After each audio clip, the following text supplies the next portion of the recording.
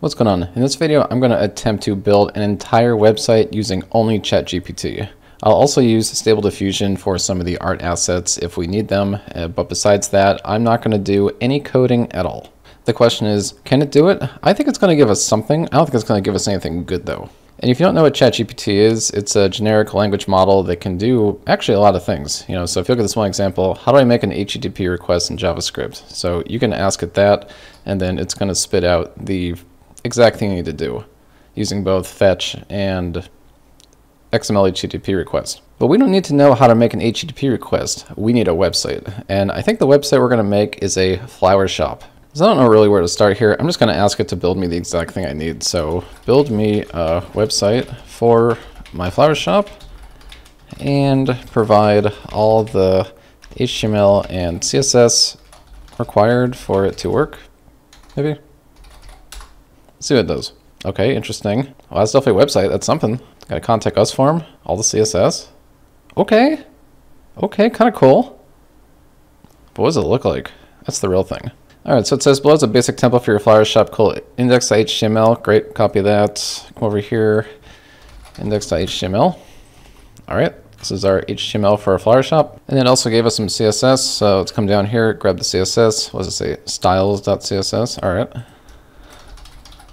I'm still not coding. All I'm doing is copy and pasting. That's all we're going to be doing today. I do have our trusty PHP web server ready to rock, so let's see what we got. Oh, God. Okay, so this site's pretty busted, too. This site is also burning my retinas. So can it give me a dark theme? Can you make the site dark theme instead?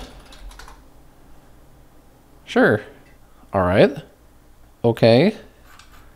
I guess that's given us some updated CSS. Let's dump that in here. What we got?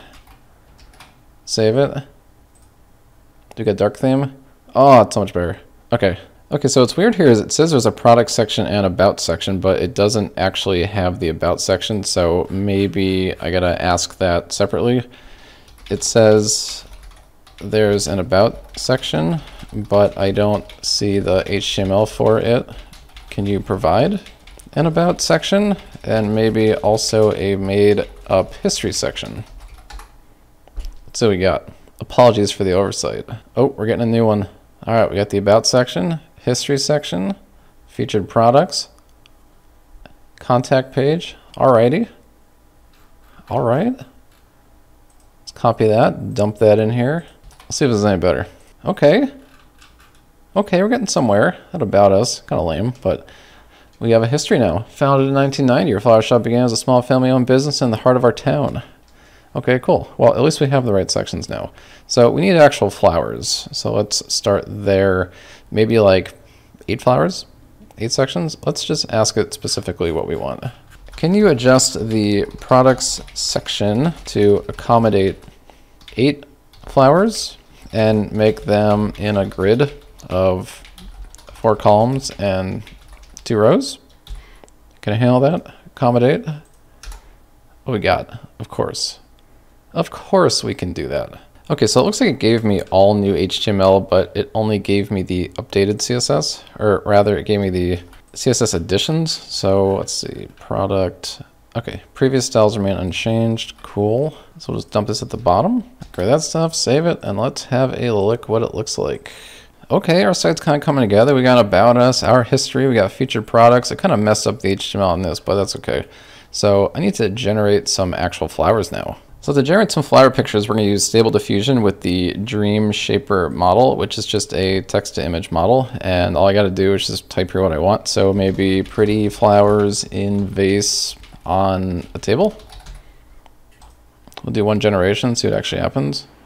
Okay, that's pretty okay. So we do need a batch size of 8. So perhaps set the batch size and generate up 8 flowers. Okay, here's our flowers. They're actually pretty okay looking. It's kind of nice. Bunch of AI flowers. Could definitely sell those. So I'll just zip these up and save them to my site folder, extract them, and then I'll do the renaming of all the files real quick.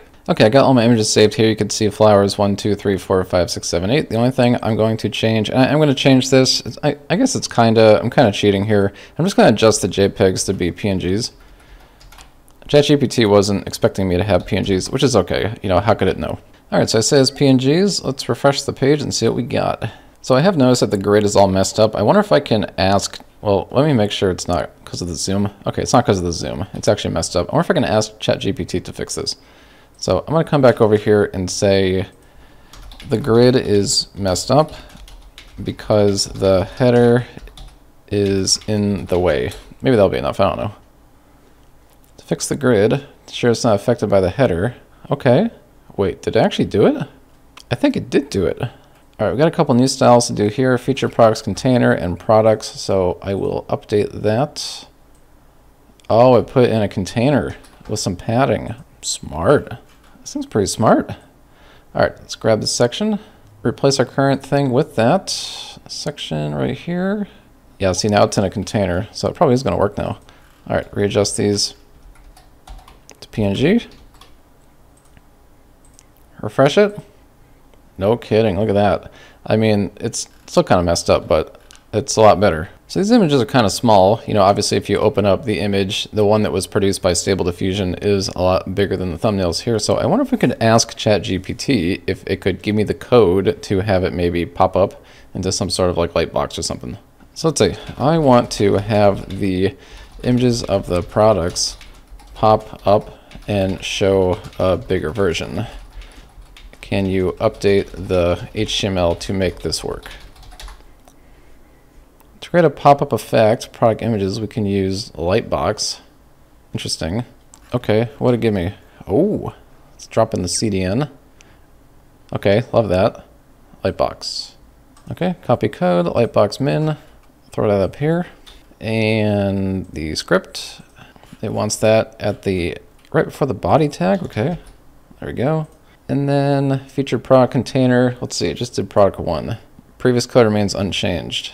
What, it's not going to give me everything? Come on, don't be lazy. Give me the HTML for all 8 flowers. It's going to do it. Apologies for misunderstanding. Oh, here it goes. It's giving everything. That's what I like to see. Okay, cool. So we'll grab the flowers section. No.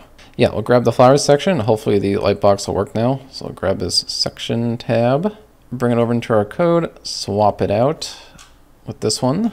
I'm having to update all the JPEGs manually. I could probably ask it to give me PNGs, but it's okay. I think this is perfectly okay.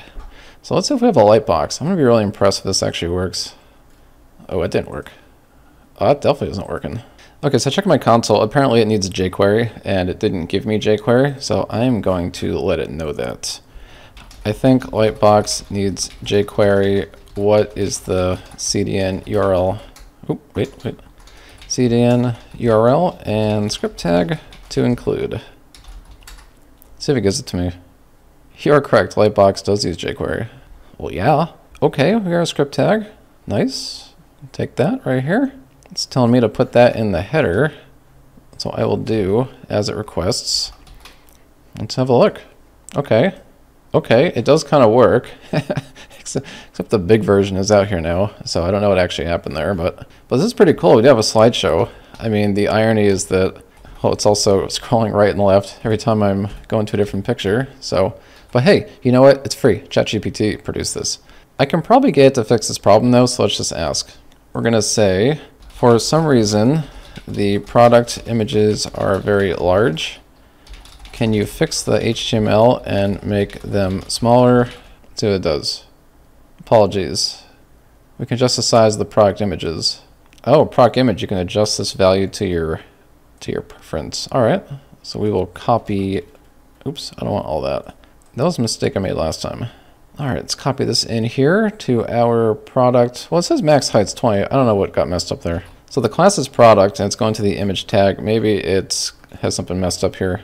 So it did give me some updated code, but it's simply not working. The CSS it's supplying is .product, which is the product class, and the image tag, except when you look here, there is no product class. I think what it meant was featured products, or maybe product was supposed to be on the A, but for some reason it's not working. So I'm gonna have to guide it and tell it what I think is wrong. I think the product class doesn't exist in the HTML.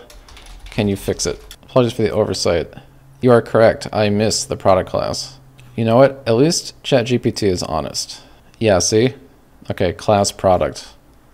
Now we're in good shape. So I will take that section now, replace it. Featured products container. So ChatGPT is having a hard time with this. So we got that. We'll adjust the JPEG to PNG. And hopefully we have a working thing now. Much better. And does our light box still work? Oh, it does. It's cool. And there's no sliding left or right anymore. I'm not gonna lie, this site's pretty rough, but it did kind of produce what I asked, I guess. It's pretty clear to me that what ChatGPT is going to produce is going to be a starting point. It's possible that if I gave it the correct prompts, maybe it would design something much crazier, but it doesn't do images as far as I know. So you still have to do stable diffusion if you want to get good imagery, which we did. You know, that's how we got these really cool flowers. But it did at least listen to me, but its context processing was a little weird, and its styles are definitely questionable. I don't know where all this stuff is actually being sourced. You know, I don't know how it's deciding what actual HTML and CS to give, but I will not be hiring ChatGPT for any of my projects, I can tell you that much. The real MVP here is Stable Diffusion, which will just puke out 8 pictures of whatever I want anytime I need them. So yeah, I guess that concludes our first experiment on designing a website entirely with ChatGPT. I did not actually do any coding, although I will say that this did kind of require some knowledge. Even though I didn't code anything, you know, you kind of have to know where to put things. I mean, maybe you could ask ChatGPT to give you explicit instructions on where to put things, and then maybe a non-programmer could do it. But even if you create the index.html file, where do you know where to put that? You know, it takes the knowledge of web design to know where that goes. So I don't think it's that reasonable to make a website in this way with somebody who has no knowledge. Part of why I wanted to do this exercise too is I've been hearing a lot of people say, oh, you know, ChatGPT is going to replace programmer jobs and this and that. Well, I just showed you that it probably won't. It still takes a web designer, web developer to know exactly what's going on here anyway, and so that's always going to be needed. And then this very last example, I had to actually fix a problem of ChatGPT, which at least it was nice enough to admit that it was missing. So yeah, that's it for the video. I suppose if you want to give this a shot, you can go make a free ChatGPT account and see if it will design you a better website. But that's it for me today. I'll think up some stuff on what ChatGPT can build for me, and then maybe I'll do another video on something else. If you have any questions or comments about anything you saw in this video, please leave them below in the comments. And as usual, thanks a lot for watching. I really appreciate it, and I will catch you on a future video. See ya.